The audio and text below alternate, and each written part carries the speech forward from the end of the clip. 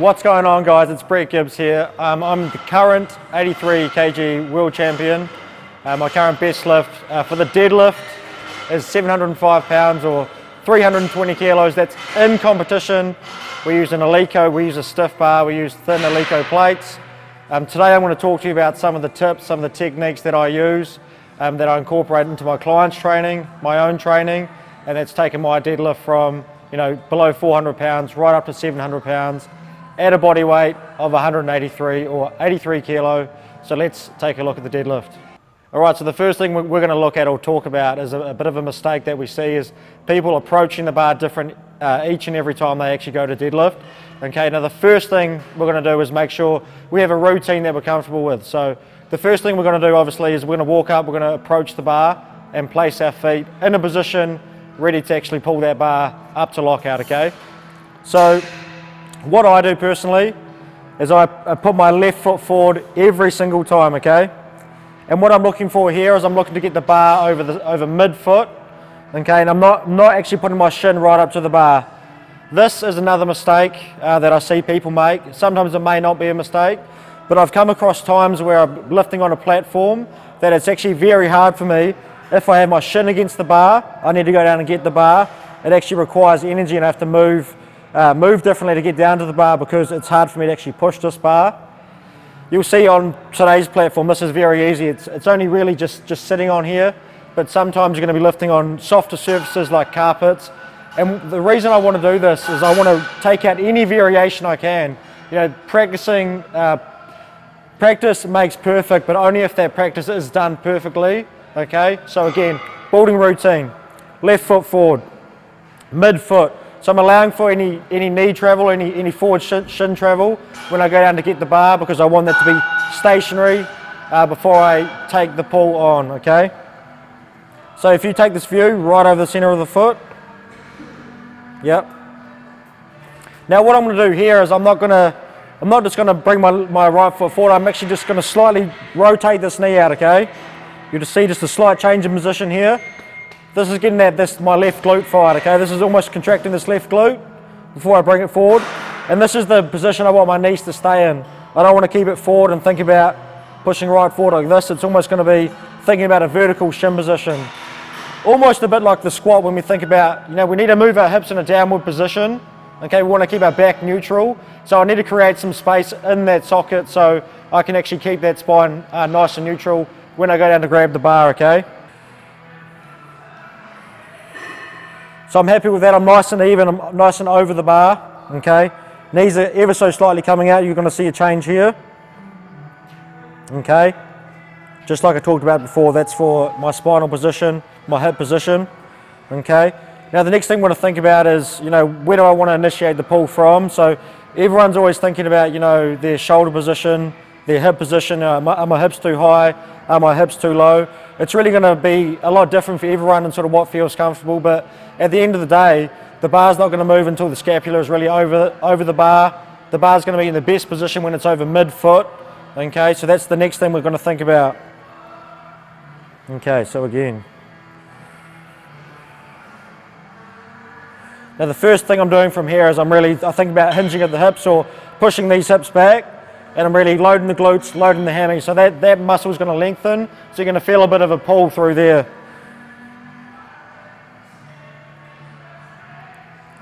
So it's just this position here. I'm getting right over the bar. So when I think about my upper body, I'm not thinking about trying to keep a big chest, anything like this.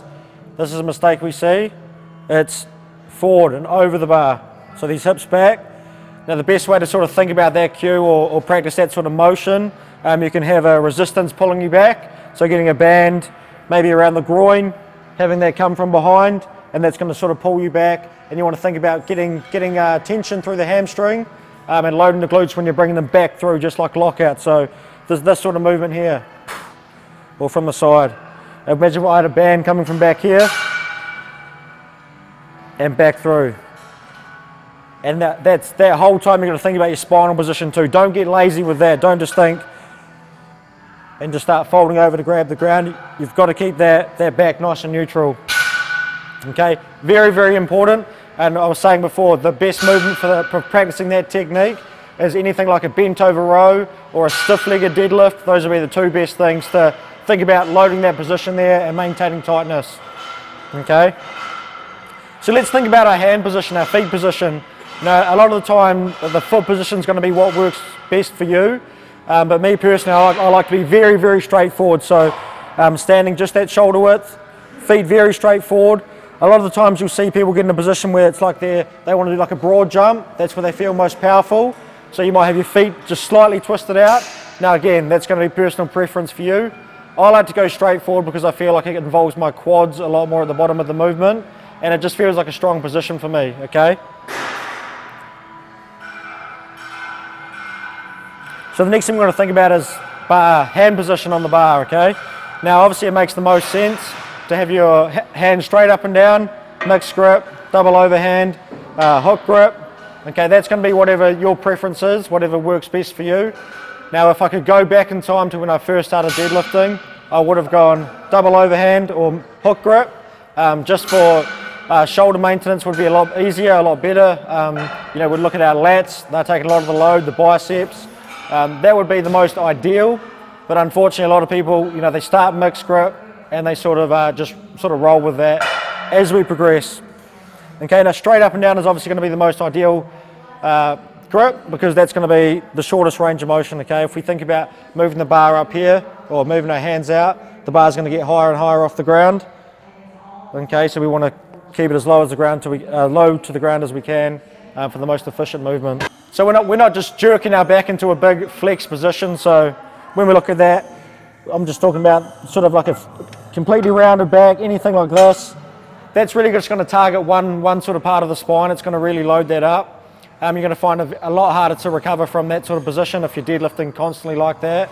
That's something you'll see in a lot of beginner lifters, that they don't take the time to really learn the movement or not really know what body position their body is in.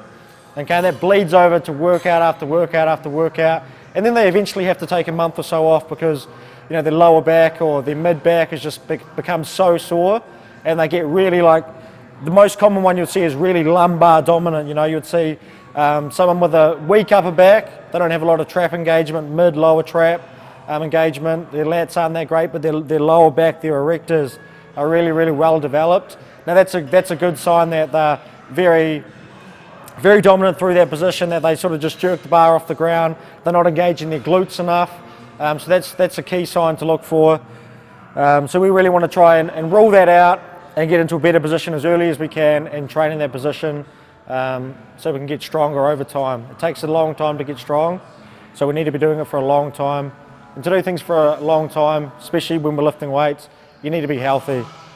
So one little cue I want to think about here is when I now grab the bar, like I said, I want to pull myself into the floor, and I'm going to ever so slightly think about screwing my lats. So I'm going to screw that bar slightly, and you're going to feel the change in position with your lats there. Ever so subtly that I do this now. It's sort of second nature for me now to do this, to sort of cue my lats. But I found when I had to change from being a very lumbar dominant lifter, you know, really, really flex spine, ripping it off the ground, I had to really take a step back and really exaggerate that, so really, really screw on my elbows, taking my time off the floor, making it more one speed through the range of motion, not just jerking it to my knees and then wondering why lockout was so hard. And people would always talk about, you know, oh, well, I don't get sore glutes, or oh, I used to never have sore glutes, and people would tell me, oh man, I got sore glutes today after squats and after deadlifts. I never had that problem. I'd never be able to engage my glutes like I can now.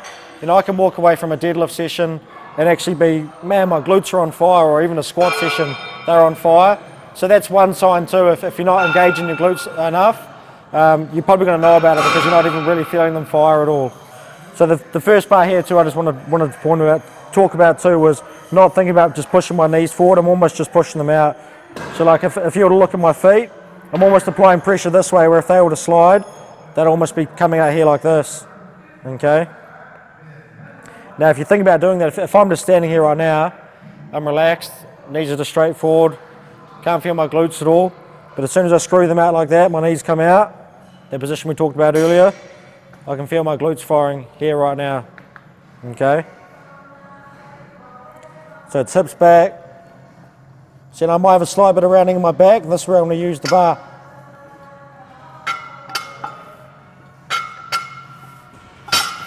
And that's when I'm really pulling myself into position. So you might have seen there, you may not have, but just pulling myself into the position with, we've got a 45 on each side here. The bar was coming off the ground already, okay? So that's when I can see, I know that I'm pulling myself in a good position.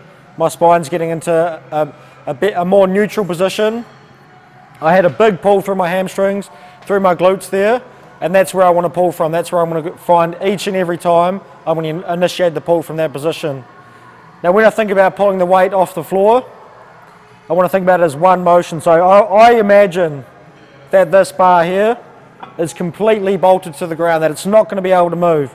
So what I think about is pulling myself through the floor, and this just makes me keep pulling to keep my back as neutral as I can so I don't rush it. I used to think about, if I think about lifting the weight like a deadlift, I always just think about just trying to actually pull it up like this.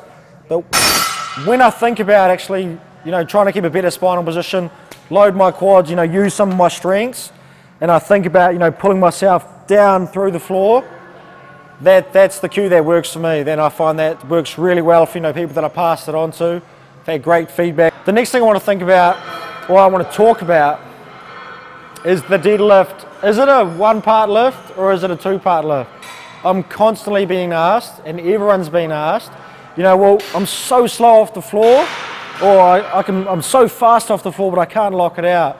And that's all really to do with positioning. People who struggle for lockout, they generally stop at their knees or like mid-thigh.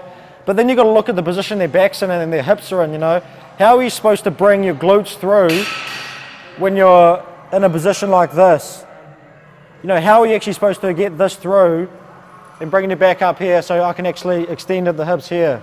So you've got to really look at that. If you're super slow off the floor and you're just at one constant speed, that's probably how you're going to lift.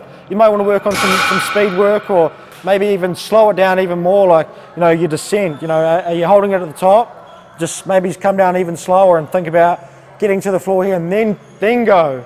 Or you've got the lifters that are slow at lockout. Look at your position at lockout.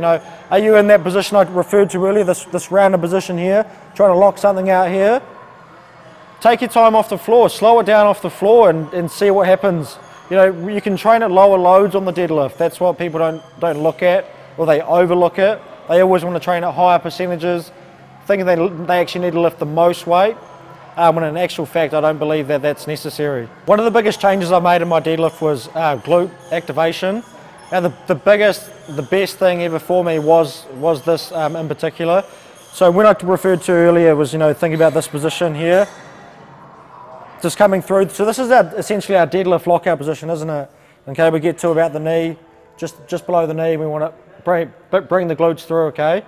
Now when you're training the deadlift, especially on the lighter days, the faster days, you really want to exaggerate that lockout. So really, boom, bring them through. And when I say bring them through, here you should be able to just hit your glutes, be rock hard. You actually really over exaggerately squeeze them. Okay. Nice and rock hard there. So that's what I want to think about. I don't want to see people, or a big common mistake I see is people coming up through to the top and over exaggerating this lockout. Now you see you've got soft knees here. It's actually hard for you to lock your glutes here when you're in this position here, and it compromises that lower back again. So when I think about the deadlift,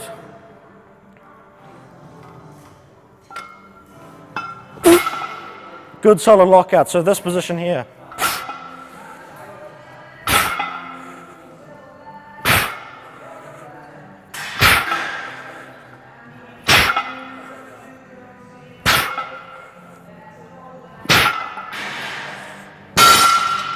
So even that's a great position. That's something you want to learn, is that movement there. Okay, you can get it up to your knees very easily, but from there you'll know if you do that movement by itself, that shortened range of motion, that you have to be in a strong position at that point in the deadlift to get a really smooth lockout like that.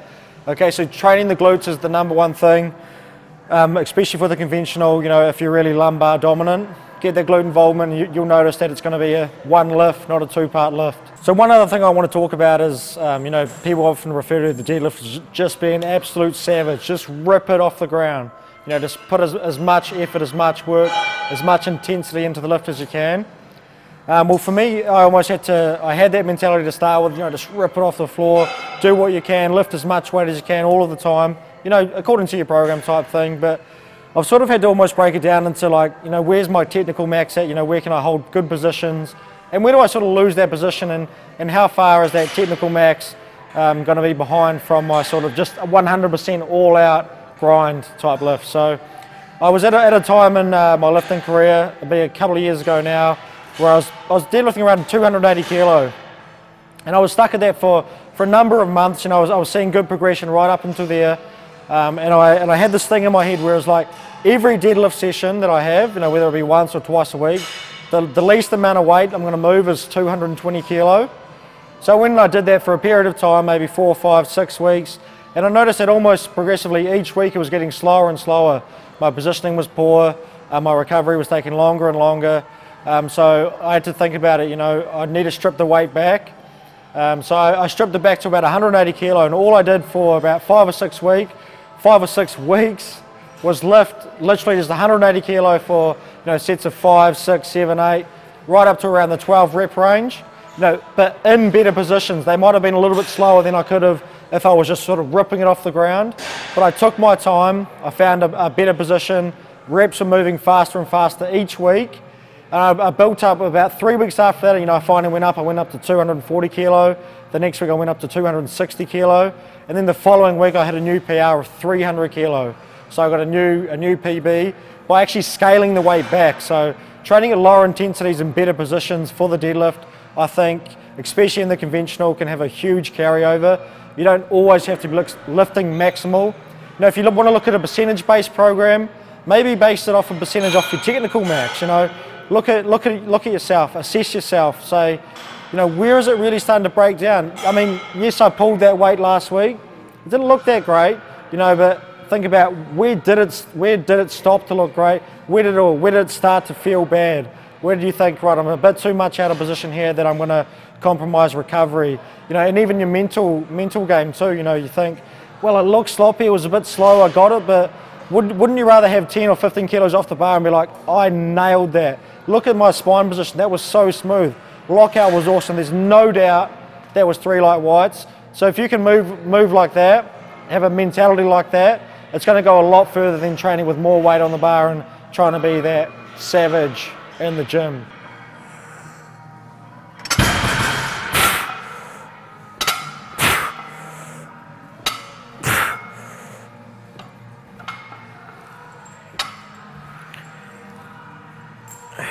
So you notice when I'm coming down, my knees aren't just going straight forward like this, almost like what you'll see a lot of people doing. They're coming out to the side here. So that's just freeing up some area for my hips to move and keep my back spine in a bit.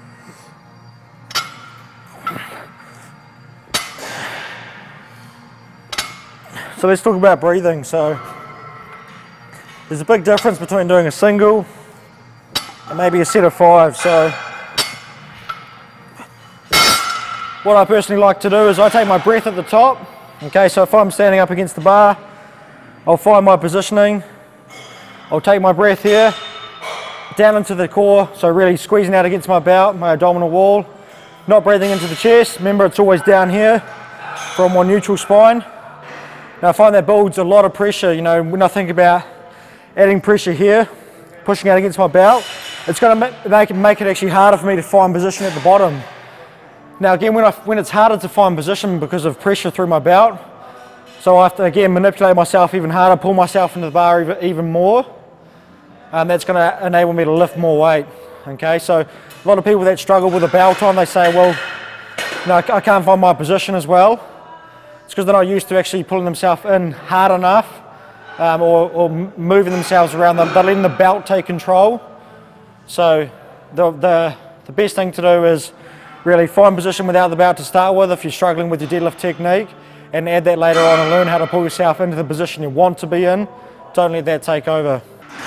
That's it. These are some tips that have helped me out over the years of my lifting career. Hope you guys found something very insightful into this video. I want to say a big thanks to Omar for the video, for featuring on his channel. It's been an awesome time here in Toronto, and make sure you like that video. and we'll see you guys in the next one. Peace!